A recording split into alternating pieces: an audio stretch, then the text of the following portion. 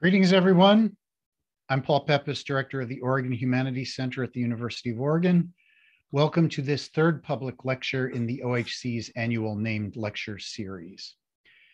We will have time for Q&A at the end of the talk. If you have questions at that point, please type your questions into the chat feature of Zoom. I will moderate and ask the questions. We've also enabled the closed captioning function of Zoom. You can activate captions using the live transcript option. The talk is being recorded and will be available for viewing on the Oregon Humanities Center's website and YouTube channel. The University of Oregon is located on Kalapuya Ilahi, the traditional indigenous homeland of the Kalapuya people. Following treaties between 1851 and 1855, Kalapuya people were dispossessed of their indigenous homeland by the United States government and forcibly removed to the Coast Reservation in Western Oregon.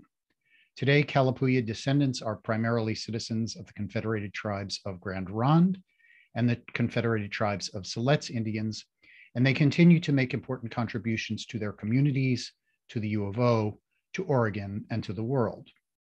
In following the Indigenous Protocol of acknowledging the original people of the land we occupy, we also extend our respect to the 9 federally recognized Indigenous nations of Oregon: the Burns Paiute tribe, the Confederated Tribes of the Coos, Lower Umpqua, and Sluislaw Indians, the Confederated Tribes of the Grand Ronde, the Confederated Tribes of Siletz Indians, the Confederated Tribes of the Umatilla Indian Reservation, the Confederated Tribes of Warm Springs, the Coquel Indian Tribe, the Cow Creek Band of Umpqua Tribe of Indians, and the Klamath Tribes.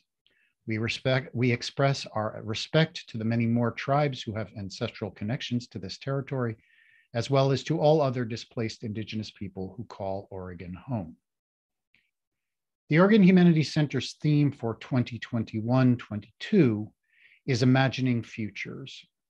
The series seeks to re-examine some of today's pivotal social issues to envision a more just and sustainable future for all. As with all OHC-themed lectures, our series seeks to create a space for experts to share their research and knowledge and to foster conversation and understanding. Before I introduce today's speaker, some customary thank yous. First, thanks to the OHC's incomparable staff, Associate Director Gina Turner, Program Coordinator Melissa Gustafson, and Communications Coordinator Peg Gerhardt. Second, many thanks to the OHC's generous donors, without whom we could not support the kind of innovative humanities research, teaching, and public programming that we do. And thanks, last but not least, to all of you for joining us this afternoon. I'm now delighted to introduce our speaker, Kimberly Nicholas, Associate Professor of Sustainability Science at Lund University in Sweden and Director of PhD Studies at the Lund University Center for Sustainability Studies. Professor Nicholas will present this year's Cressman Lecture. The Cressman Lecture in the Humanities was inaugurated in 1994 with a generous bequest from former UO anthropology professor and archaeologist Luther Cressman. The inaugural Cressman Lecture was delivered by N. Scott Momaday in 1996. The lectureship's goal is the presentation and illumination of fundamental humanities issues confronting societies centrally occupied with science, technology, and business.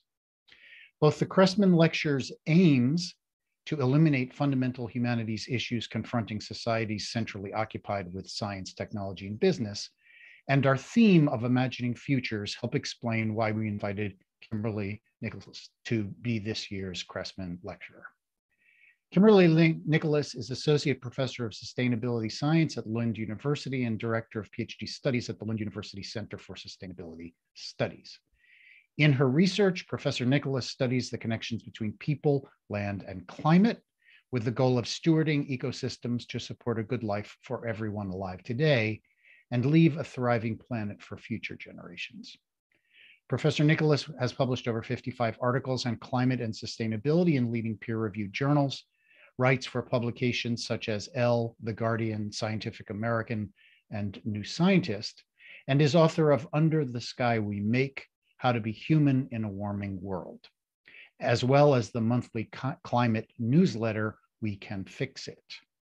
Given Professor Nicholas's experience and publications, her Cressman lecture this afternoon Facing climate change with facts, feelings, and action doubtless will not only illuminate fundamental humanities issues confronting our science, technology, and business-oriented society, but also help us imagine a better, safer, and more sustainable future. Please join me in welcoming Kimberly Nicholas. Thank you so much, Paul. And thank you all for having me. It's been such a pleasure to get to know you, to get to know Gina and Peg and Melissa over the last, I think it was 8 months ago that we first started this conversation. So I'm really grateful I can be with you here today, for you in Oregon tonight, for me here in Sweden, and share some of my work. Let me share my screen here. There we go. Do you see me well, Paul? The slides come through fine? Perfect. Great. Okay, I'll go ahead and start. Well, thank you all for joining us. I know that we're all dealing with not the January we hoped for, certainly, both in terms of the ongoing pandemic and in terms of the ongoing climate crisis. And it's looking like it really has to be us who need to step up in so many ways in these and despite these challenging times. So I hope I can give you some actionable and evidence-based guidance on how we can do that today. I thought I'd start by sharing a little bit about where I come from. This is a picture of where I grew up in the town of Sonoma. It's about an hour north of San Francisco in California, even though now I'm far from home in Sweden. And this is a picture of a vineyard that my parents planted when I was about 5 years old. I ended up studying the wine industry and how climate change was already 15 years ago affecting the wine industry in California, both how the grapes were being affected and how growers and winemakers were adapting to climate change and the limits to adaptation. And that really informs my work still, because basically the bottom line of the work that I've done and of countless other colleagues and studies in systems around the world, not just wine, but ecosystems and agriculture and human ecological systems around the world, show us very clearly that right now the Earth is in big trouble, and it is up to us to fix it. We are the make or break generation, and this is the make or break decade. And what I mean by life on Earth is in big trouble, we know that the changes that humans are making both to the climate and to the fabric of life, to biodiversity, are enormous and very dangerous. We are already living in a world of dangerous climate change. And this has been very difficult for me personally to grapple with in an ongoing way. I think it's hit closest to home in the catastrophic wildfires that my family has dealt with, been evacuated from. I know many of you in Oregon have also faced directly, and impacts from smoke and other indirect impacts for yourselves and your neighbors and friends and family. So I know this issue is very close to home. In the case of these massive wildfires in the West, we know that they've gotten about twice as big, and the season has gotten much longer due to human-caused climate change. So we are already experiencing very, very difficult impacts, and this just brings closer to home how urgent it is to put into place these changes we'll be talking about. So when I say it's up to us to fix it, I'll go through a little more of the science behind that in a minute, but what I mean by fix it is we need to throw everything we've got into limiting global warming to 1.5 degrees Celsius. We've already warmed the climate a little over 1 degree, primarily through burning fossil fuels, secondarily through land use change like deforestation. We have a really big job to do very fast in order to limit the remaining damage that we're able to tolerate for climate change. At the same time, we have to halt biodiversity loss. We have to protect remaining nature, restore nature that's been degraded. And at the same time, and really as part of the same project and woven throughout in this process in the same way, we need to center human well-being. We need to put people at the heart of what we do alongside nature. And I think here the humanities have a lot to teach us, and I'm really grateful to be speaking to that here today. So I'm going to talk today about facts, feelings, and action.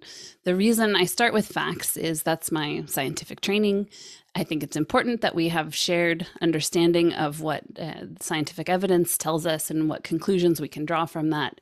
But we also know that facts aren't enough. Facts alone don't change hearts and minds. Facts alone don't translate themselves into policies and behavior change and the social changes that we need. But let's start with the facts, make sure we're on the same page. At the most basic level, This is all you need to know of climate science.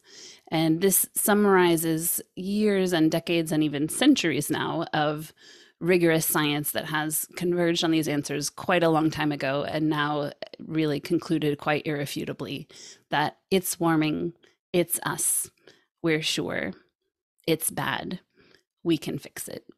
If you want to look into the evidence and footnotes, I've developed a teaching curriculum around these points. There's more information on my website. You can, of course, go to the authoritative source of scientific evidence on climate change, which is the Intergovernmental Panel on Climate Change, starting with their summaries for policymakers. So lots more references if you want to dive into the details here, but these are the high-level takeaways. And the reason that it's warming is because humans are adding greenhouse gases to the atmosphere. It will not stop warming until we stop doing that. And in particular, we have to stop adding carbon dioxide, the main greenhouse gas, to the atmosphere. You may be familiar with the term net zero.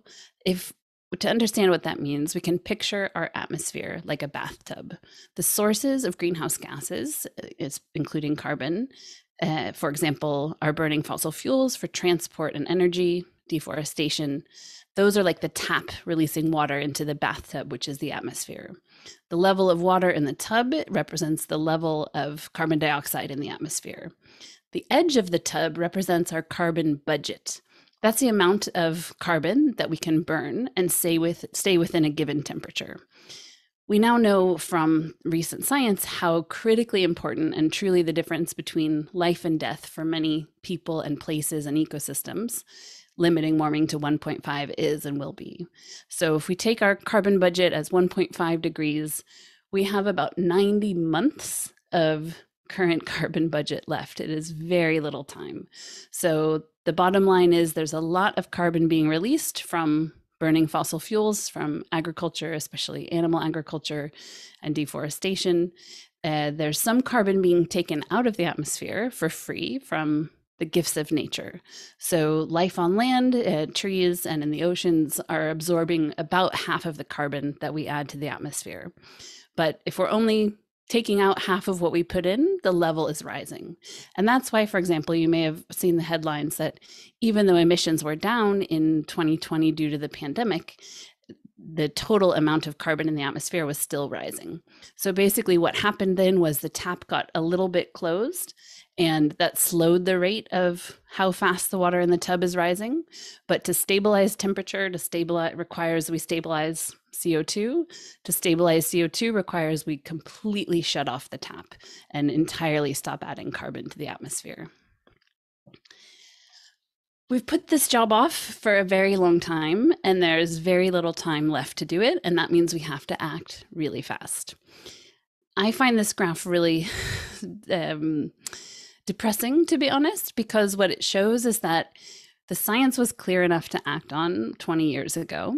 If we had started then, we would be on this curve, and we would have a much longer time to make much more gradual changes in order to stay within our carbon budget. But we didn't, and we can talk about why that's the case and what delayed us. There have been, unfortunately, misinformation campaigns and other political delays that have really put us far behind where we should be. But the point that we find ourselves at now is the top of this peak here. And you can see it as a very steep line that we need to follow if we actually want to make this budget and limit warming to 1.5 degrees. We need to reduce in rich countries like the US and Sweden. We should be reducing emissions around 10% a year or more. That is a really big job. You can see that there has been progress. So things have been going in the right direction, but too slowly. So before the Paris Agreement, this 2015 international agreement by all the governments and countries of the world to limit warming and avoid the worst impacts, to help poor countries adapt, to avoid changes we can't manage, we were headed for something like 4 to 5 degrees of warming. And that has been improving through existing policies and actions. The latest estimate is we're headed for somewhere just below 3 degrees of warming. That's much better than 4 or 5, because we know that every fraction of a degree really matters. It really makes a difference for where and how and which crops we can grow, what those crop yields will be like, what life is possible really for people and the 8 million species that we share this planet with. So it is a big step forward, but it is not enough. What you see here is called the ambition gap. And this is basically the gap between where we are headed with current policies and where we need to be on track to limit warming to 1.5 degrees. And you see it's a big gap. So basically because we've used up almost all of our carbon budget, we just have this small amount remaining and this very short window of time in which to do it. If we don't cut greenhouse gases about in half in the next 90 months, we will have missed our window to limit warming to 1.5. It will not be possible to do that anymore. So we are extremely important to life on Earth, both for the rest of our lifetime and really for the rest of human civilization, because carbon essentially lasts forever. Carbon in the atmosphere, some of it lasts for 10,000 years. That's about twice as long as Stonehenge or the Great Pyramids have been on Earth. So our carbon legacy is one of the most important ways that we are shaping the world for ourselves and for hundreds really of future generations. So we know what we have to do. We know how to solve climate change. It's simple, but not easy. We have to stop digging up and burning carbon-based fuels as our energy source. Right now, the vast majority of energy for transport, for electricity and heating come from burning fossil fuels like coal, oil, and gas.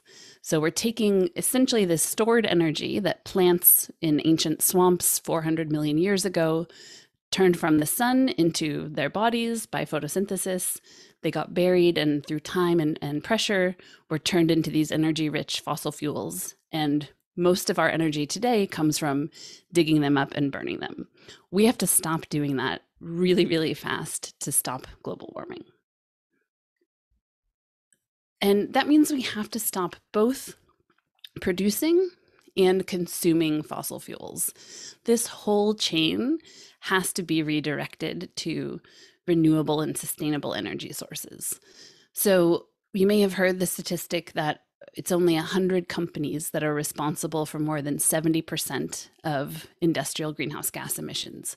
Those would be these big energy and fossil fuel companies like you see on the left down here, Shell, Exxon, Chevron, BP, etc. That's true. But you might also have heard, or maybe you haven't heard, that it's only 10% of consumers that are responsible for over 50%, about 50% of household emissions. And in total, more than 70% of total emissions come from households. So if you think about it, you might say, well, wait a minute, how, that adds up to more than 70%. How is it possible that these 100 producers cause 70%, but households also cause 70%, and just 10% of us in households making over $28,000 a year or more, which is quite many of us, I imagine, on this call, if you're not a student, and that's well below the median income in the US. So how is that possible? If you look at this graph, you get a sense that, okay, this whole chain has to shift. So we have to shift production and we have to shift consumption. We have to do it in smart and fair ways, but we have to do it really quickly. The second thing we have to do to solve climate change, the first is leave fossil fuels in the ground.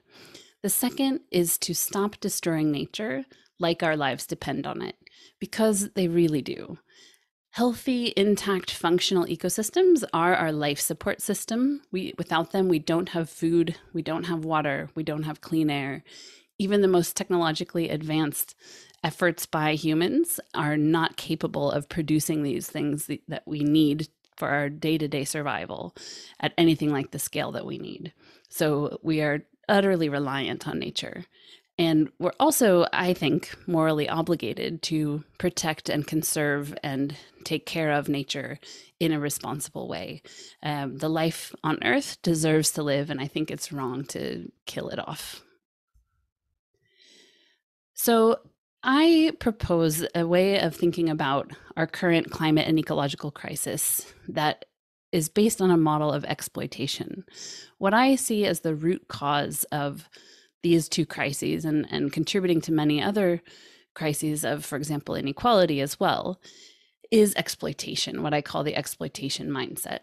And that's basically a widespread, but wrong, I would argue, way of thinking that believes that some humans are superior to other humans, so it denies the equal worth of every person, and believes that humans in general are superior to nature, and therefore leads to exploitation both between people, within communities or within societies, and between people and nature.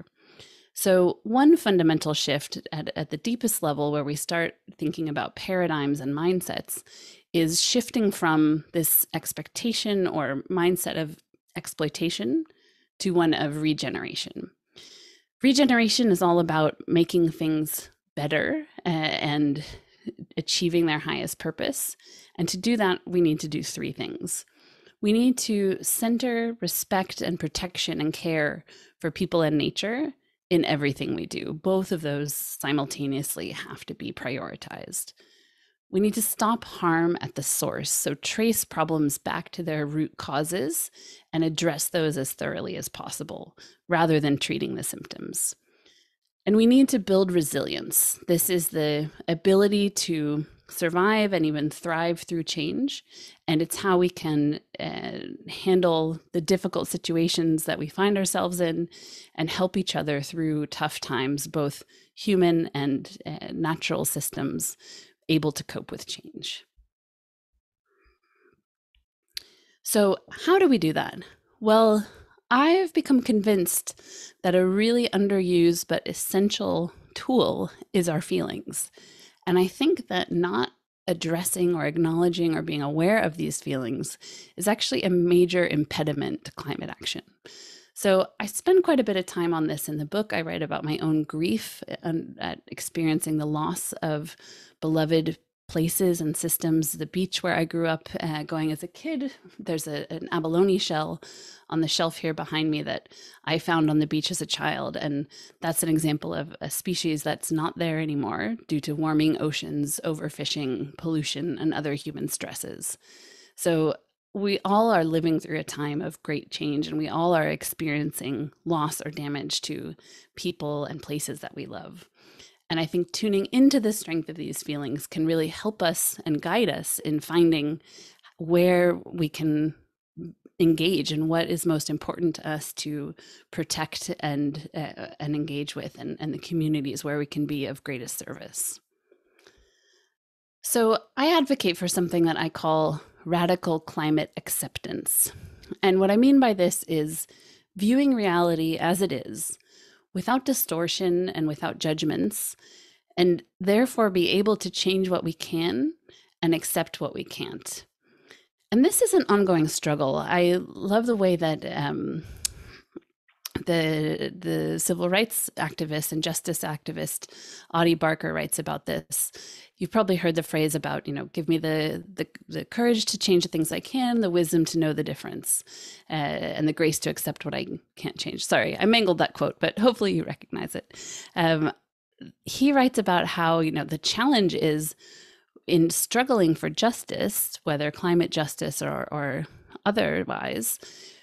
The challenge is that we're motivated by not accepting what is wrong, by recognizing injustice, by wanting to right wrongs, by wanting to make the world a better place. But we don't know what it is that we can fix or the power that we can have until we try.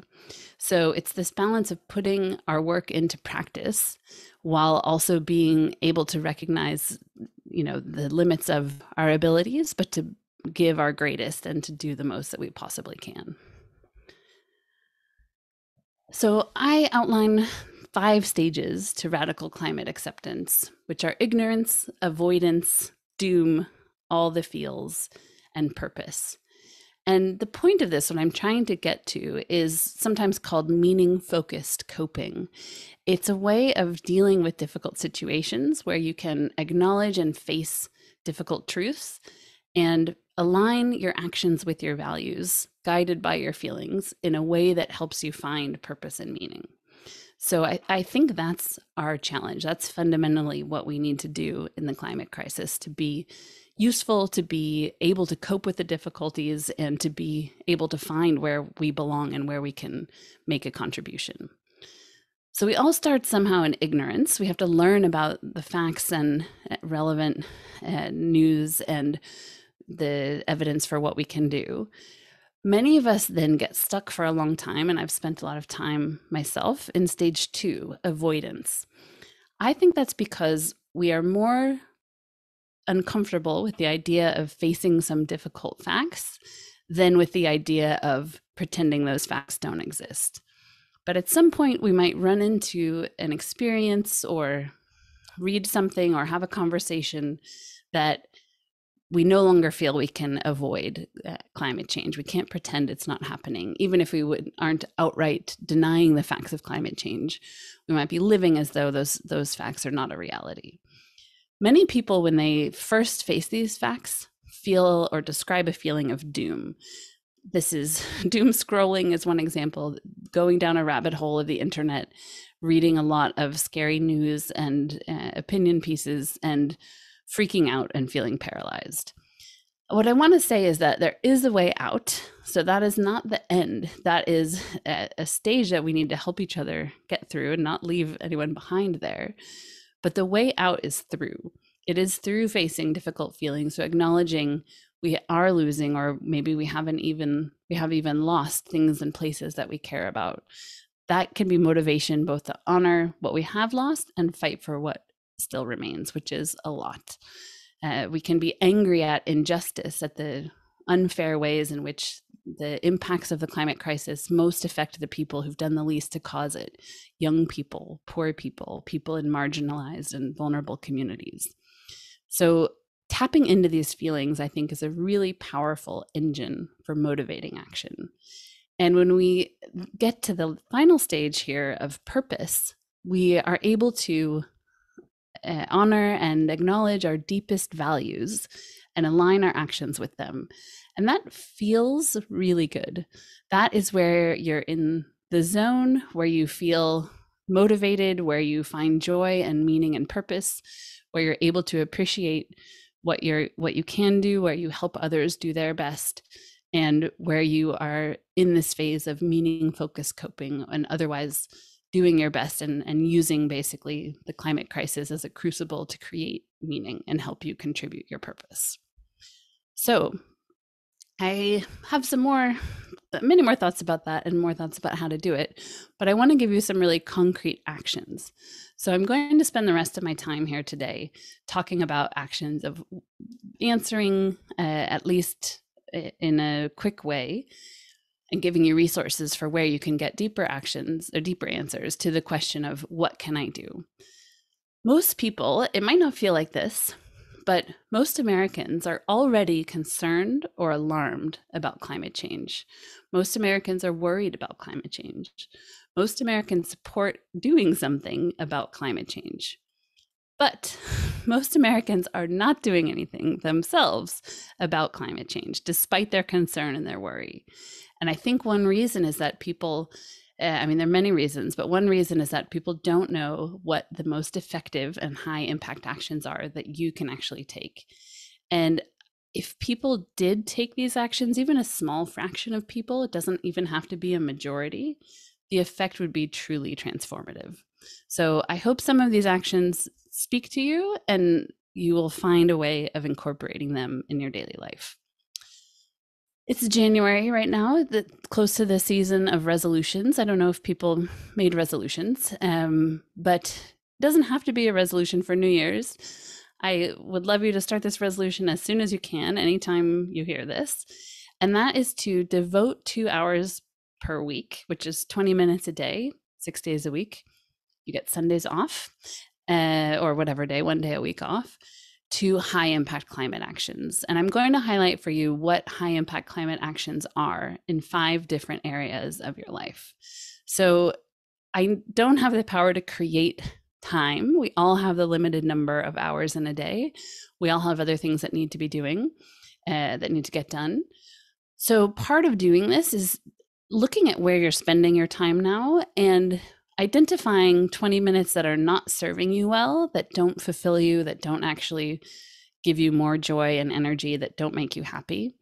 So you can stop doing those or shift things you're already doing to a direction where you're doing what you are already doing, and you're also contributing to high impact climate action. That could be at work, for example.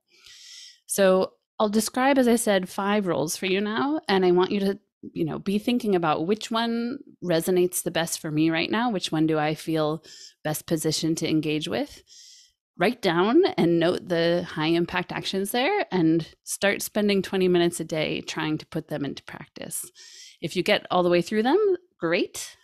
Take your next favorite of the 5 high impact areas or help others to get on board with what you're doing.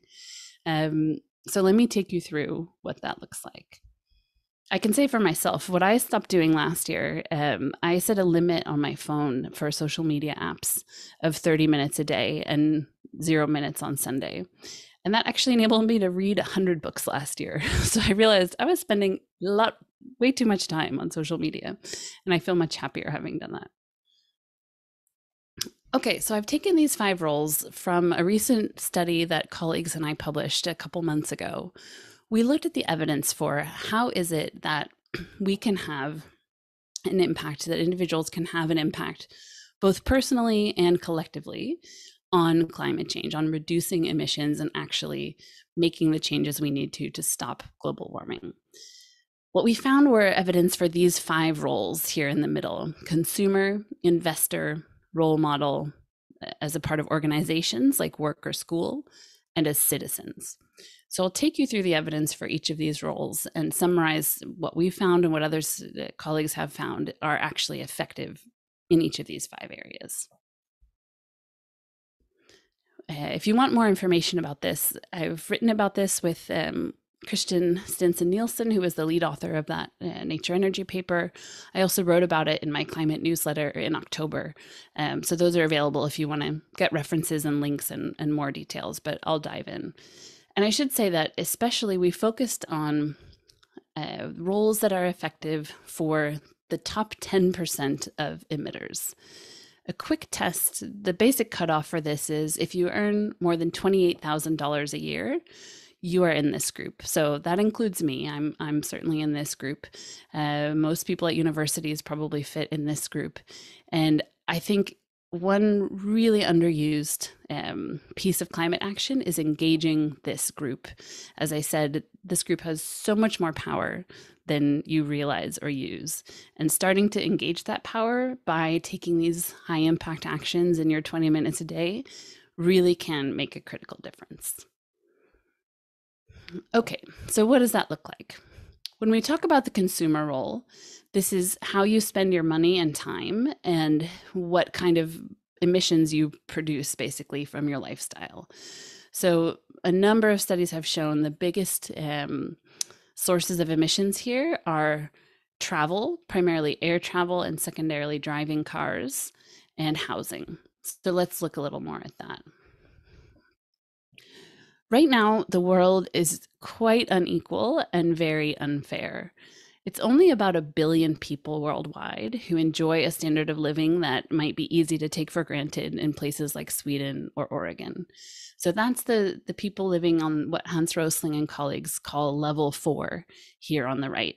You see that for us, water comes from a tap. We don't have to think about collecting or purifying it in order to drink and cook with it. We have grocery stores where we can buy a range of healthy and nutritious foods, as well as some, maybe less healthy choices. Cars are widespread or even ubiquitous.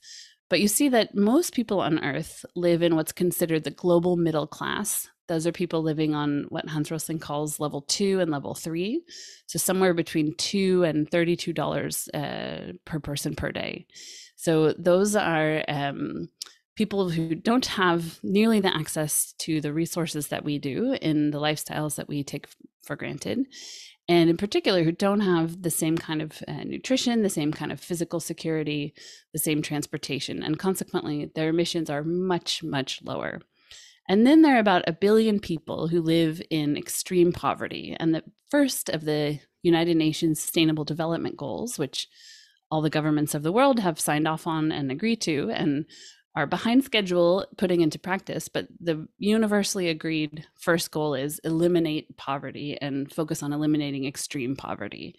It's a tragedy that there are people who don't have money for shoes, who cook over open fires, which is bad for their health and bad for the environment. Who often women and girls are responsible for collecting water that might be quite distant and difficult to get. So basically the challenge, as you see here, is for high emitters, which includes myself in this top 10% income, we need to reduce our personal emissions. We are way over our budget. If you're in this top 10% earning about $28,000 or more, you're likely about 10 times over the budget. That's sustainable to be on track to limit warming. That's around 2 tons per person in the next 90 months. So if you're somewhere over 20, you need to get to around 2. That's a big cut in the next less than a decade. If you're lucky enough to be a top 1% income earner, that means you earn about $109,000 a year or more. Your personal carbon footprint is somewhere 50 to 70 tons per person. So you're somewhere like 30 or more times over the budget. And personal cuts are really essential for that group. We simply will not stop climate change without those of us in this top 10% reducing our overconsumption. At the same time, we need to make system changes so that all energy, all transportation, all the things that we need and use and the services that we need and use are fossil free. So making those system changes for this middle 40% who are over the current limit, but not by a huge amount, and especially for this bottom 50% who have room to about triple their emissions. I mean, if you don't have shoes, you're not producing a lot of emissions. So it's a balancing act, basically, of reducing overconsumption while actually providing more material goods and services to the poorest who lack the basic infrastructure and services for a good life and achieving their capacity. If we break this down by household, so we're getting to the high impact action here. This is based on household data for Europe. It's similar for North America. For high income earners, and especially for the highest income group, the majority of our emissions come from travel. So almost half of, or about 40% of the highest income households' emissions come from flying in planes. Whereas you see that there is essentially, you almost have to be in the top 10% to even in Europe or even in Europe to fly in planes to begin with. So many of us might take flying for granted and see it as this normal everyday practice. It is actually globally really rare. Most people on Earth have never been in a plane, and 1% of people on Earth who are frequent flyers cause half of emissions from climate change, from aviation. So it's a very luxury and unevenly distributed practice.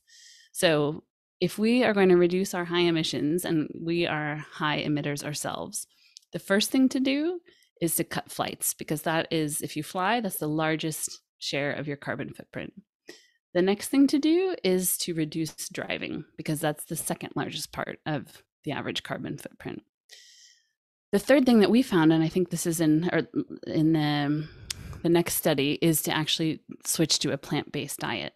So those are the 3 high impact climate actions that consistently, across a range of studies, consistently reduced emissions. And at the same time, we've got to make these transitions at the society level so that everybody can meet their needs in a carbon-free way.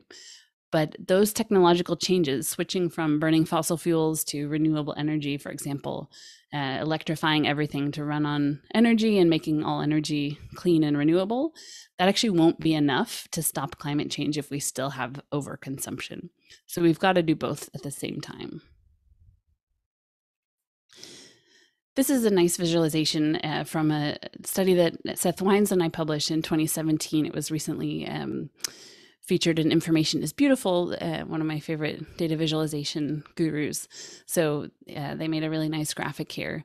But basically you see that the high impact climate actions for each flight that you skip, it's worth about 8 months of driving the average car. So, or 2 years of eating meat, for example. So reducing flights is a really high impact climate action. Going car-free is also very high impact. I know that's difficult in some parts of the US, although in Eugene, I know you have wonderful bike and more accessible infrastructure. But any car trips that you can skip make a really big difference. And switching to a plant-based diet is also a really high impact climate action. So if you're focused on high impact actions within the consumption domain, going flight, car, and meat free, picking the one starting with what's easiest, what seems most accessible, maybe having a goal of cutting in half to start if it doesn't seem possible to go without. Those are great ways to get started. And I've done these things myself. So I've gone from being a frequent flyer to reducing my flying about 95%. I've gone car-free, which is certainly easier now that I live in Europe than it was in California. But I've also taken the train across North America for a wedding trip, including a stop in Eugene, which we really enjoyed, and gone meat-free in my diet as well. If we're making it really practical, here's guidance from the Harvard Planetary Health Plate on what a healthy and sustainable diet looks like. So what you're aiming for at most meals is to have about half of your plate covered in fruits and vegetables, no more than dairy products than about 1 glass of milk per day, or equivalently a piece of cheese about the size of your thumb, no more than a couple of eggs and a couple of servings of fish and chicken per week, and at most a couple of burgers per month.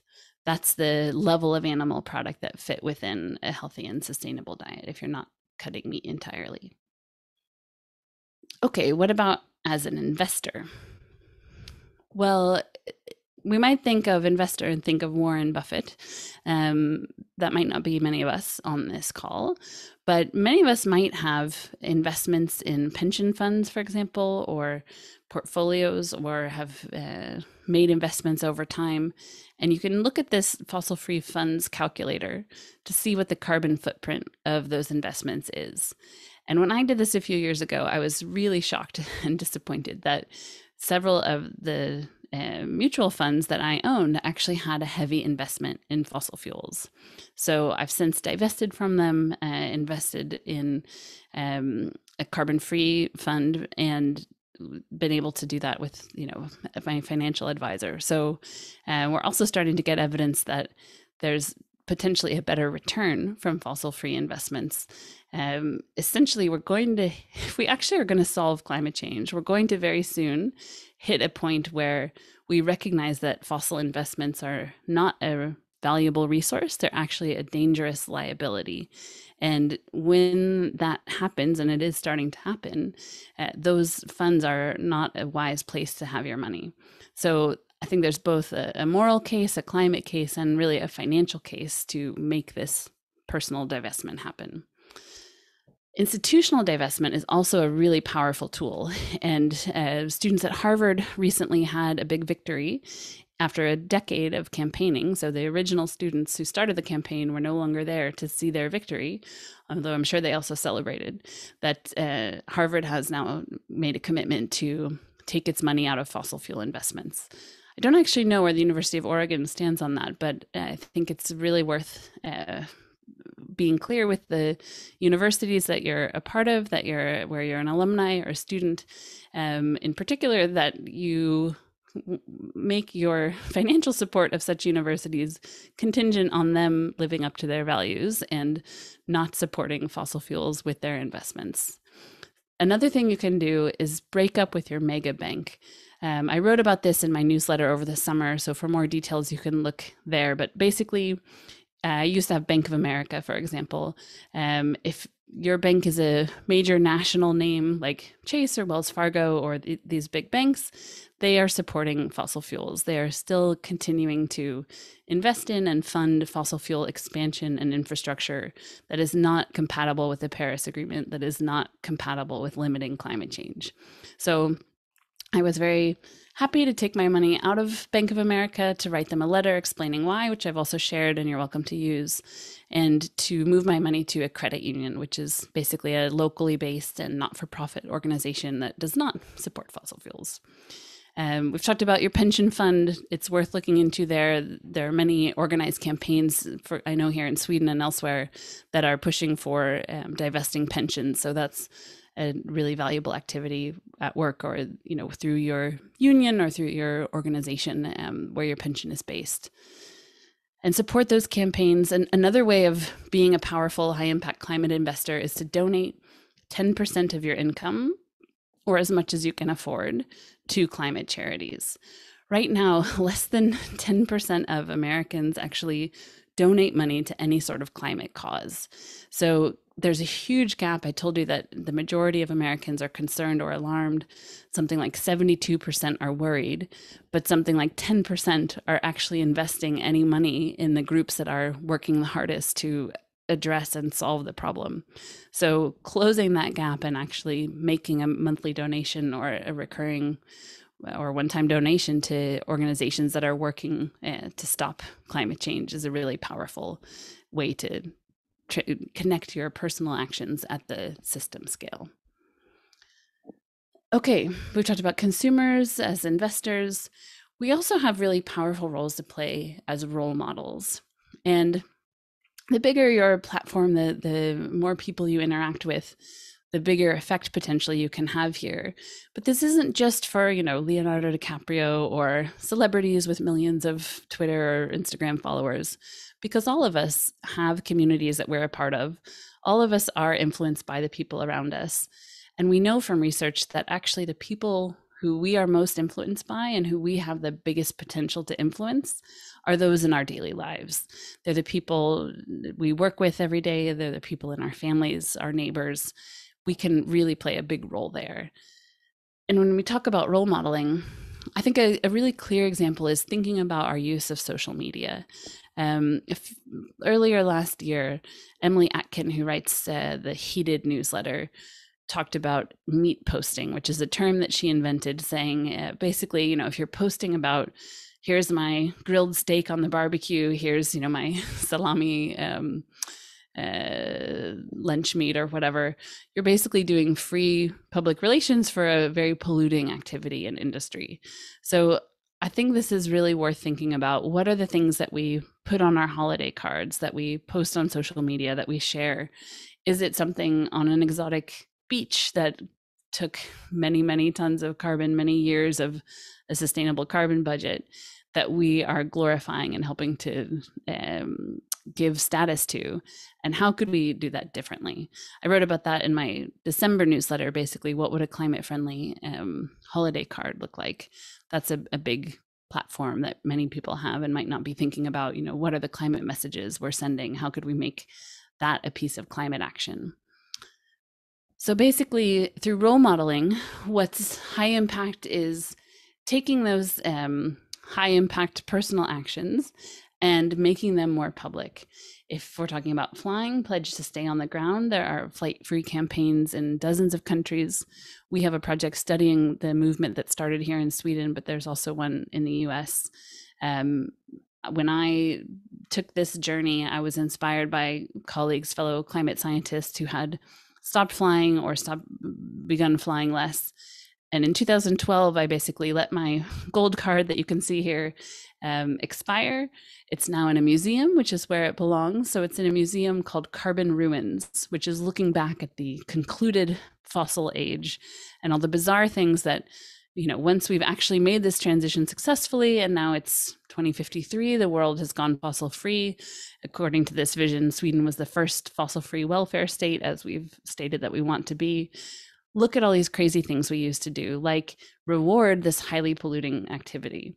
So that has been an important part of my journey. Finding ways to commute without using a car, to work remotely under better conditions than many of us currently find ourselves, but to be able to make delicious meals out of plant-based foods and share those recipes, to think consciously about how we're using social media and use it to encourage the low carbon high life, and to talk about climate change, to find opportunities, to open doors, to listen and engage with curiosity, to draw people into conversation, to create art and music and literature and whatever it is that we're doing that can connect to climate change and open those conversations. That's how we can be a role model. We all are connected to some kinds of organizations, whether it's work or school, organizations that we have historically been a part of, where we're alumni. And here we can have a really powerful contribution. So I just want to highlight a couple of resources for you that are in service of this idea that I think is really important, that we need to make all jobs climate jobs. You don't need to quit whatever job you have now and run away and join the climate circus, or, become a full-time climate activist. If you feel called to do that, please feel welcome. But you also have a really powerful role to play in the current industry with the current skills that you have. Because basically, we need every industry to become climate friendly, to stop using fossil fuels, to make their supply chains compatible with a stable climate. So wherever you are in your career, wherever you find yourself working, there are ways to make your job a climate job. And these two resources, one is called Climate Solutions at Work. It's a report by Project Drawdown, and it really breaks down and goes through in some detail. What does it mean if you're in procurement? How do you make that a climate job? What if you're in HR? What if you're in law? What are the opportunities? How can you use the skills you already have to help guide your industry and your business or your organization towards being part of climate solutions? If you are in the corporate world, I recommend you check out Science-Based Targets Initiative. That is the most rigorous and most empirically supported project that I'm aware of that actually lets businesses and guides them through how to reduce emissions in line with what the science demands to actually meet the Paris Agreement goals and stabilize climate. So these are things like joining the science-based targets, divesting your industry or your business from fossil fuels, making your supply chain fossil-free, setting strong industry standards. These are some of the ways you can make your job a climate job. And finally, the last high impact role or climate superpower that you have is as a citizen. And this is where, through participating in the democracy that we have and need to uphold and renew, through social movements, through lobbying and connecting with our elected representatives, we can have influence on public policy and on governments. And here I'm summarizing from a number of sources, especially a book by Seth Wines, my former student, which I really recommend. It's a very well-written and easily digestible evidence-based guide to how to take high-impact climate actions across a range of domains. What Seth finds, and corroborated by other evidence, voting is really important.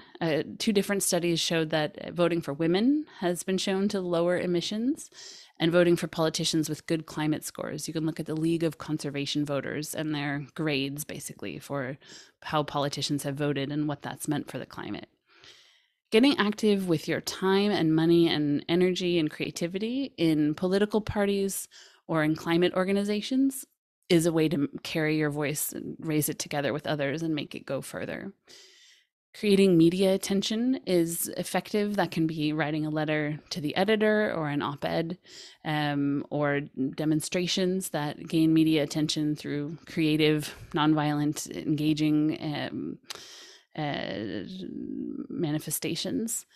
And finally, one that's really important and really underused is writing or calling your representatives. So writing a physical letter, not a chain email, or picking up the phone and calling them. Studies have shown consistently this is really effective and extremely underused. Politicians hear a lot from lobbyists who are interested in maintaining the status quo and continuing fossil fuel use. They do not hear enough from constituents saying, look, I'm concerned about this issue. I care about climate change. I want you to take bold action. I'll support you in making this happen. They need to hear much more from their constituents to basically give them the political motivation to take bold climate policy. Okay, so you've got your action plan. I hope that you feel ready. So to remind you, I asked you to think about what can you stop doing or shift doing to make time for climate action? How can you make this not another thing on your to-do list, but actually a way of allocating your time more in line with your values? And which of the 5 roles called out to you, where do you think you can personally make a difference in starting? Which feels the most appealing or the easiest to start with? If it's your role as a consumer, the high impact actions are to go flight, car, and meat free.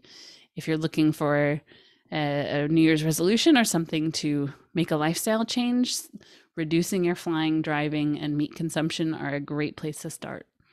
If it's as an investor, the high impact actions are banking and investing green, divesting your existing investments from companies that are supporting fossil fuel expansion and deforestation, making donations to organizations that are fighting for climate justice and climate solutions. If it's as a role model, it's leading by example through these other 4 roles and talking about it, engaging people in conversation, making a model that others can follow, and understanding where others are coming from and creating space for them to make their own path.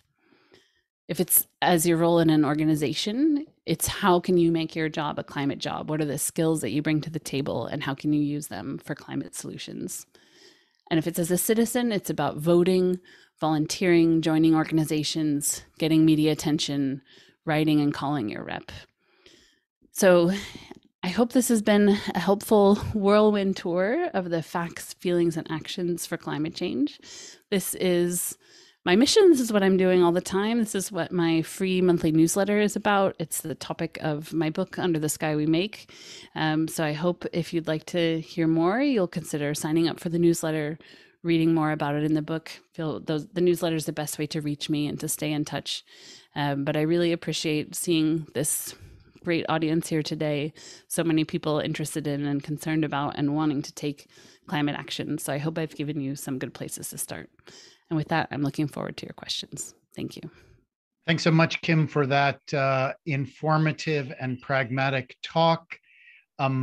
As I've said before, if you'd like to ask questions, just type them into the chat. A couple have already come in. The first thing I wanted to share is that Steve Mattal, who is the director of the U of O's Office of Sustainability, explains that UO has committed to divest from fossil fuels.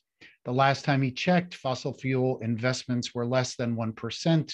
There are some long-term contracts that have yet to expire since the commitment was made. So that's an interesting fact for everyone to know. But let's move to the questions. The first is, what's your take on compensating for carbon emissions, like from flying, donating to climate reducing projects? Some airlines seem to be offering that now, but we don't get a great sense of awareness or acceptance about those offers. What's your opinion about those kinds of efforts? So I actually don't support carbon offsets. I think that they, in practice, haven't been shown to work. The study that I cite in the book found that only 2% of projects that were supported across a large range of carbon offset projects were actually additional, meaning they removed carbon or prevented carbon from being emitted and actually reduced carbon elsewhere. So one reason I don't support offsets is that I think they're ineffective. The evidence shows that they are ineffective. Another reason is that I think they are ethically problematic, that the idea that I can do something bad and pay someone else to make up for it really doesn't work, especially when we're talking about luxury activities like flying, where I don't think there's a good justification to say, poor people who are already 3 times under their carbon budget can somehow reduce their emissions more, and it's okay for me to continue to emit 30 times or more than my fair limit, I think is really a problem. So I don't support carbon offsets. What I do support, as I mentioned, is reducing your own emissions as much as you possibly can.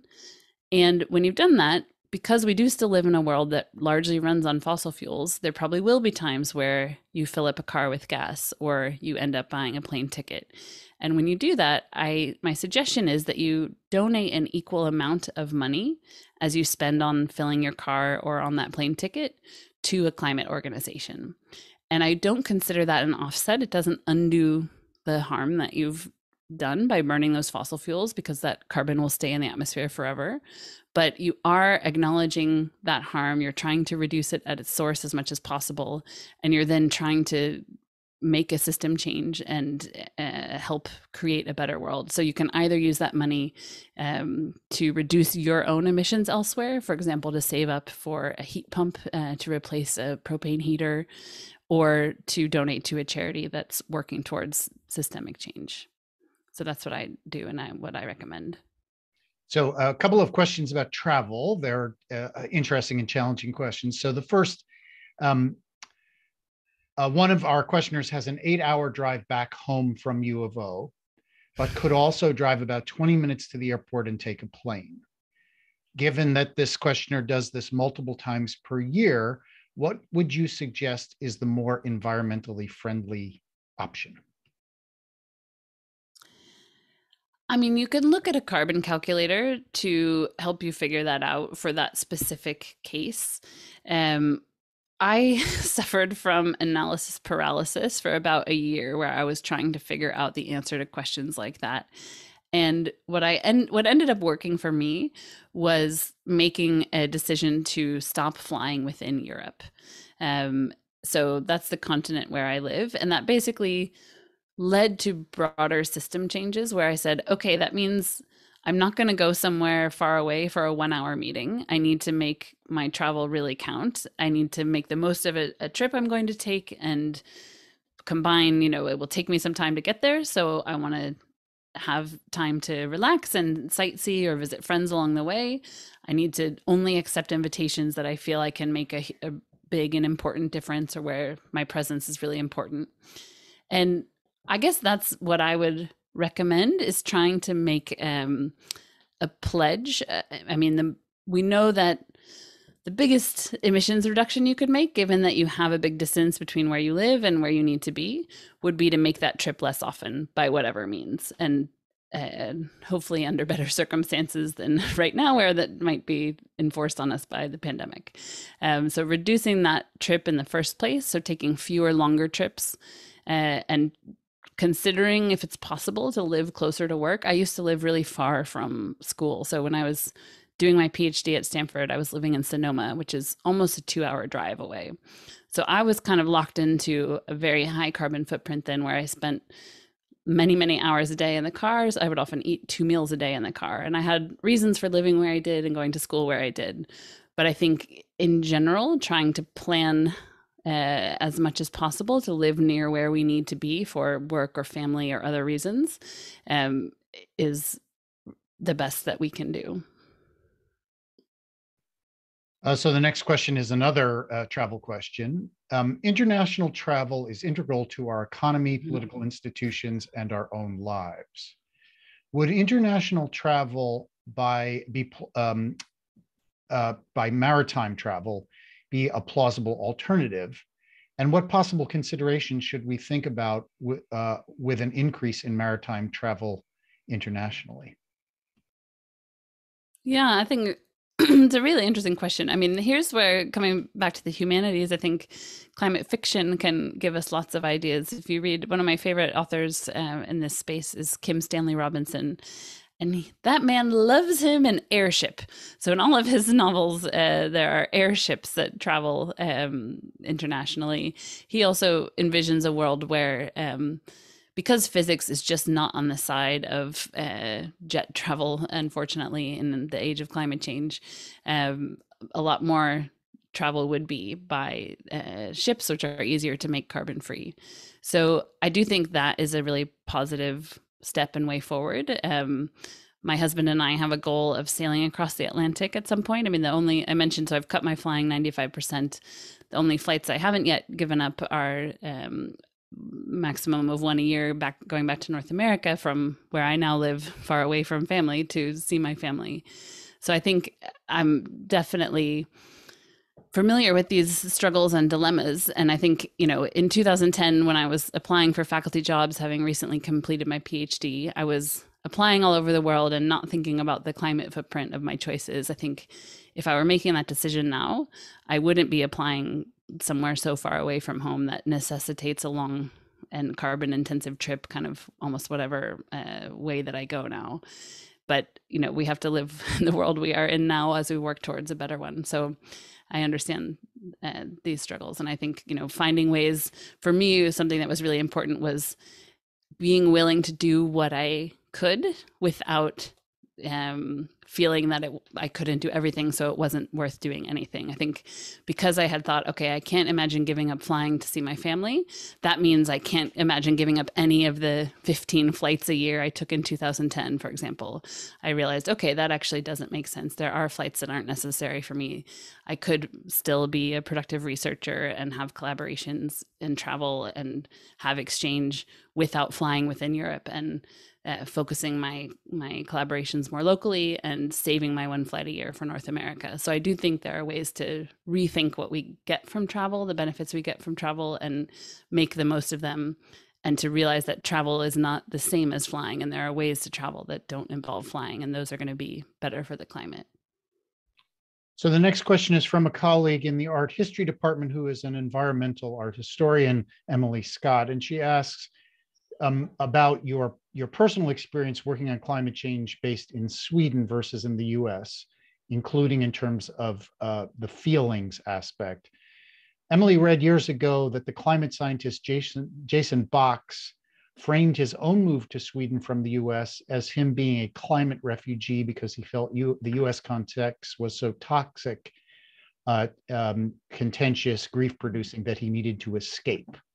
Any thoughts on that?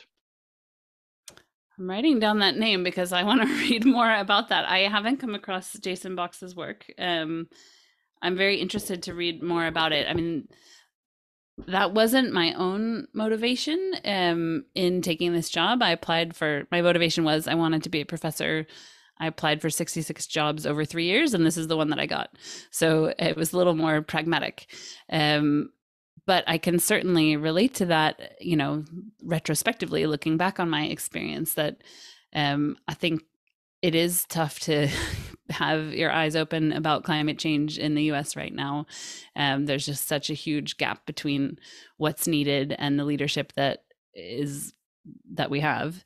And I think that is really tough. And I mean, I'm definitely inspired by people who see that challenge and see it as a invitation and demand to rise up and create their own solutions, to make their own contributions, and that there's just such a huge need. But I do also agree that it is a really tough environment, and I think it can be hard to be in that environment. So yeah, I feel also grateful that I've landed in Sweden, but I also have a lot of love and concern and care for my family and friends in the places I grew up back in the US. So I can see having a foot in both worlds. So Steve Mattal shares, locally, the biggest and often most practical emissions reductions actions households can take are: one, switch to electric heat pump and get an electric car. But we have a related question. I'm concerned about the push that we all buy new EV cars. This seems extremely problematic for us to push to build new cars rather than convert our current cars to EV. The best car is no car. So if you can go car free, that is definitely the best. I mean, with current technology, the life cycle estimates are that it's about 50% better to get an electric car, a new electric car, than to continue driving an old gas car. I haven't seen studies on what the emissions impacts would be to convert existing cars to electric. So I'm not aware of that as a possibility, but it sounds intriguing. In general, sometimes the advice for cars is a little bit counterintuitive, because a general rule of thumb is the most sustainable things to have and use are the things you already have. So avoiding buying new stuff. That's definitely the case, for example, for clothing or for durable goods. But if it's something that directly burns fossil fuels or directly uses electricity, like cars burning fossil fuels or appliances like fridges and dishwashers. If you have a really old one and a really inefficient one, it can be better to get a new one that's efficient because most of its emissions and impacts come from use rather than production. So it's an interesting point. I'll look and see if I can find any studies on doing that. But I mean, in general, reducing your car mileage as much as possible, getting more people in any car that you're in. So carpooling, substituting cars as much as possible. I mean, if you don't want to buy an electric car, buy your family electric bikes. That is way better, like 20 times better or even more than any trip you can substitute. An electric bike with a car is a huge win. So the next question is about the role that fear plays in our current climate crisis. Not only the fear of the crisis itself, which is presumably related to climate change denial, but fear as an underlying motivator for creating systems and stories of exploitation in the first place. If fear is central in the creation and perpetuation of these systems, and also for our continued failure to adequately address our climate crisis, do you have any thoughts about forms of shared practice, interaction, and engagement that can support people in facing, moving toward, and being with, rather than fleeing from, their fears of loss, death, impermanence, and uncertainty? Oh, I love that question. Let's see. I mean, I think one thing that I spent way too much time on climate Twitter, and I'm kind of on a Twitter break at the moment and enjoying it very much. There's so much debate on what is the right way to message each and every situation and each and every emotion. And I think it's really important to know what the research shows, and there are some robust trends. Climate Outreach is an organization in the UK that's done a lot of really helpful research on what messages generally resonate both visually and in text. The Yale Center for Climate Communication is another that has really good best practices. But that said, I think it's important not to oversimplify emotions, and this certainly wasn't what the questioner was saying, but sometimes you hear claims like fear is bad. Fear-based messaging is bad. And I'm not advocating fear. I'm not advocating needlessly scaring people. But I think we have to recognize that different messages and different emotions work for different people in different ways. So, I mean, there is some evidence that people who have actually changed behavior, this is work by Swedish colleagues, Nina Worms and Maria Soderoth, people who have actually changed behavior, fear was a motivator for them in making large behavior changes, like going flight-free and reducing their flying.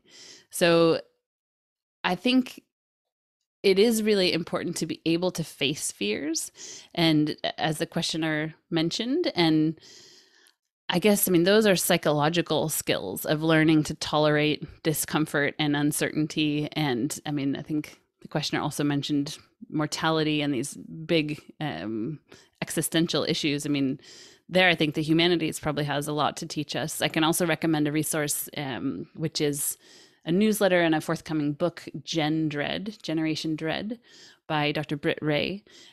She works with climate emotions in particular, and I think has a lot of really smart things to say. And finally, I can say I wrote about fear, climate fear, I think in the November issue of my newsletter. And there's a PhD student in Norway who's studying climate fear who basically had a great quote that I put in there. It was something like, I'm not afraid of climate fear. Or like, yeah, there's nothing in the literature to say that fear is bad. So I think it's worth diving into, what does the evidence say about different emotions, but also, I mean, the most important, I think, is if we're talking about our own experience, our own communication, to be genuine and authentic to how we actually feel. So not trying to manufacture artificial emotions in others, but to, to be straightforward. Like I've written about being afraid of climate impacts, about, when my sister called me and told me she was evacuating her house because the wildfire perimeter had reached the center of town where she lived. Fear was gripping my stomach. And I think it's important that we create space to have those conversations, to talk about those difficult emotions and help people find healthy ways to process and cope with them so that we can actually have healthy and meaning-based responses. So I've got a couple of questions that are related, and I'll just sort of compress them. Two common criticisms to individual-based solutions are that they miss the real reasons for climate change. First, shifting the focus from the small number of big polluting corporations that make up a whole chunk of the emissions and put guilt on us consumers. And second, that approach is blind to the main problem of the capitalist system that is the root cause of the problem. So the criticisms are that individual-based solutions do not go to the jugular of the problem. And the related question is a lot of recent messaging from climate activists that individual reductions are relatively inconsequential relative to corporate actions. How do you answer those criticisms? How do you respond to those points? Yeah, I'm really glad you raised that because it's something I hear a lot. So the first point is about, do individual actions matter? Are they effective? And the answer is definitely yes. So that doesn't negate, or that doesn't mean that do corporate actions matter? The answer is unambiguously yes. And basically, to solve climate change, we're going to need governments, businesses, and individuals and civil society to do what's necessary in the very limited time remaining. So I think the way I try to think about it that I find the most helpful is to have a yes and framing rather than a no but. I think by acknowledging the fact that many of us, including myself, have historically been part of this group of over-consumers who are using more than our fair share of fossil fuel-based resources and directly contributing to the problem, that doesn't let Shell and BP off the hook. If you want, read my newsletter. I'm not going easy on those guys. I'm very clear and very aware of this history of misinformation that many of the large oil companies have produced, and the continued foot dragging and less outright denial of scientific fact, but very clear delay and procrastination and basically predatory delay is what Alex Steffen calls it, of trying to put off the inevitable of actually stopping using fossil fuels. So, that's why I emphasize we have to stop both the production, which is the company's job, and the consumption, which is our job as high consumers, if you are a high consumer. I think it's really important and often overlooked. If you're not a high consumer, then your personal actions don't matter. But most of the people saying that are actually high consumers. So in other words, if your personal footprint is at or below the average for your country, then I agree that it's not effective or important for you to focus a lot of effort on reducing your emissions, because basically you're not an overconsumer. You're living within the average for your country, and system change will be the most important.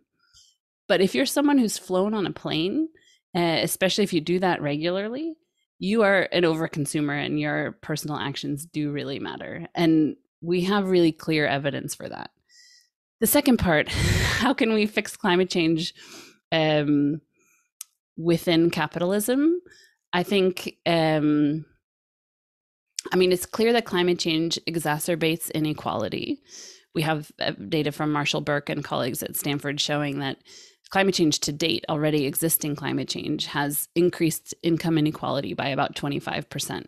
So rich countries have gotten richer and poor countries have gotten poorer than they otherwise would have due to the effects of climate change. And that's primarily because poor countries happen to be located around the equator and tend to be already quite warm. And so further warming there tends to reduce, for example, labor productivity and other economic indicators. Guess what? Capitalism also increases income inequality. So these two things right now are reinforcing and exacerbating each other. I don't have all the answers for how do we fix capitalism, or is there a better alternative to capitalism, and can we replace capitalism with something better?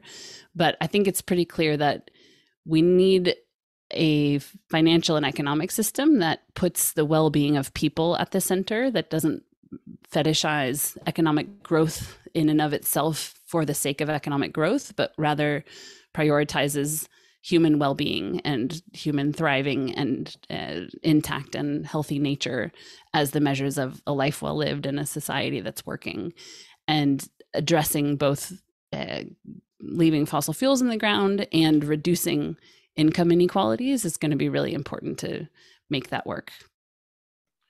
So one of the questioners is wondering about a role that is not on your list, and that's the role of homeowner. How do investments in insulation, solar panels, et cetera, compare to, for example, a meat-free diet in addressing our personal impact on climate change? Oh, great question. I think, let's see if I can go back quickly to give you an estimate. So as homeowners, you have a big role, but here you can see, okay, switch to, you can't see my arrow, but hopefully you can see, I think it's the sixth bar down is switch to a plant-based diet. That saves 0.8 tons per person per year on average. And you see below that, more efficient home heating, for example, like smart thermostats, is substantially lower. It's about 4 times less. For a really comprehensive answer to that question, you can look at a paper by Diana Ivanova in Environmental Research Letters. It's something like consumer choices and carbon footprints or something like that. I look at that paper like once a week. Sorry, I'm just looking for my plug because I see my battery's low. Hang on one second. Speaking of electronic choices. So the bottom line is home energy use is important. It's an important source of emissions. It is tough to give simple evidence-based advice for homeowners that are actually high impact. And that's why I don't do it. So I think the most effective ways for making buildings more efficient is through, for example, regulations so that all buildings become passive house standard or zero carbon buildings, for example. But the bottom line is, yes, I mean, you can make the high impact actions at home are to reduce your energy use as much as possible, switch to clean energy, either from solar panels on your own roof or by buying green energy from a provider.